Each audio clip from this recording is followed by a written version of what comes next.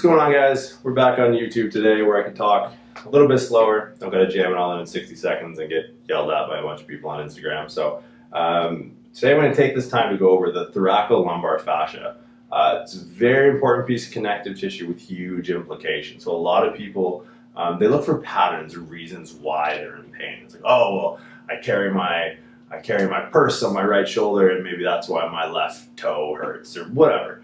And a lot of times they're not wrong. It's just finding the route in which that mechanism is found true. So the thoracolumbar fascia is a massive intersection of muscles in the lower back, which complicates things and can be a common cause of why low back pain is so prevalent.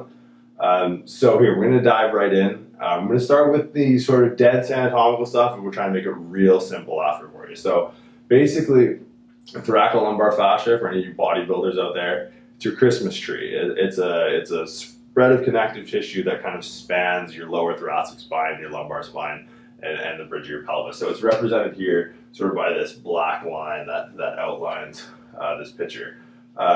So now, how does it work? Or why does it work? Or why is it important? Why am I talking about it? So there's a push and pull force that acts on the thoracolumbar fascia that helps stabilize our low back and sort of make those connections, between the person on your left shoulder and the right hip in pain or whatever. So the pulling effects, the muscles that pull on the thoracolumbar fascia of our lower back are the lats, glutes, internal oblique, and transverse abdominus, and they all pull in separate directions. So the lats, sort of represented here, pull in this superior lateral orientation, tensioning on the thoracolumbar fascia. The internal obliques are going to come up from the side, so giving that inferior lateral pull. Transverse abdominus pull kind of circumferentially around in the low back, and then the glutes have a sort of a downward pull. Now on the inside we have pushing effects, those things that lie deep to the thoracolumbar fascia have a pushing effect on the fascia, on keeping your low back stable. So the pushing muscles, or the muscles that push up on the fascia, are your superficial spinal erectors and your deep erectors, or your deep spinal erectors, or erector spinae. Now, a very ambiguous muscle group. A lot of people refer to their erectors without really knowing what they are. So the superficial erectors are group 3 muscles. And they span from spinal segment to spinal segment, so lumbar to thoracic, or thoracic to cervical, or cervical to occipital. And the 3 muscles, they're indicated by the same name all the way up. So it's your iliocostalis, your longissimus, and your spinalis muscles. So they're sort of identified here. So these muscles run deep to the thoracolumbar fascia, applying a pressure outward, which helps keep tension through the lower back.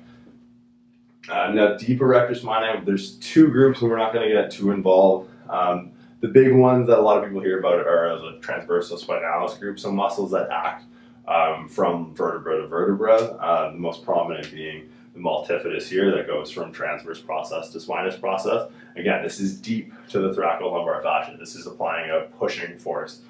These muscles often go inert when you're sitting, so they lose tone and they lose an effective push on the low back, causing for a balance to be sort of upheld by other muscle groups that use the thoracolumbar fascia to stabilize the lower back. So that's sort of the push and pull orientation, sort of a dense anatomical version, and we're going to scrap that and we're going to sort of draw this in a way that everyone can understand how the thoracolumbar fascia works. So the thoracolumbar fascia system works almost like a tent. So think of the push and pull effect that we talk about with the lats, the internal obliques, the transverse abdominis, the glute max, and the pushing effect of the deep and superficial spinal erectors.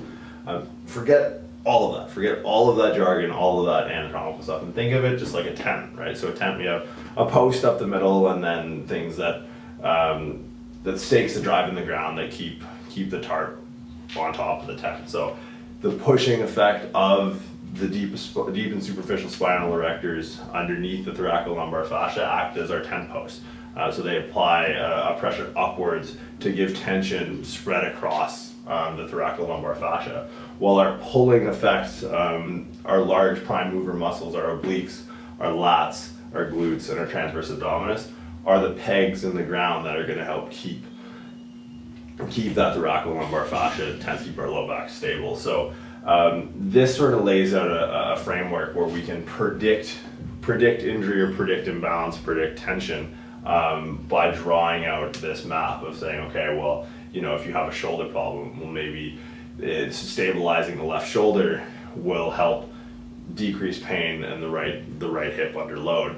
And any permutations of this you can draw from understanding how these muscles interact with each other via the thoracolumbar fascia. So knowing that the deep erectors of the lower back, which are often inactive in people that sit, and then throw in overactivity, people complain of like tight glutes and their low back is tight. Well, you can use this model to unravel common injuries and then sort of give yourself a trajectory on how to start treating them, both in the office and like clinically and also in training. I mean, the real treatment for this is going to be fixing the imbalances of the muscle groups that act on this sort of tent-like system to stabilize your lower back. So a little food for thought. Keep that in mind next time you're training, next time you're in the gym, and we'll see you next time.